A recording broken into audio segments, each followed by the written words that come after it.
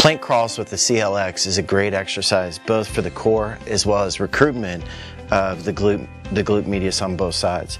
You'll notice that the CLX is crossed across the front. Go ahead and get into the position. We start with our feet up on the stability trainer. Her feet are all the way together. She's moving into a plank position, feet all the way together.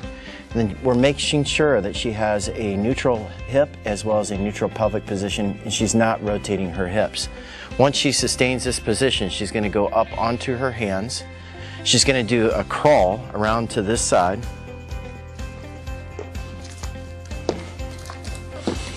Ending up back on the stability trainer, back down into a plank position, and hold this position for 30 seconds. Again, neutral hip, neutral pelvis, maintaining core stability throughout the exercise. Then she's going to crawl back,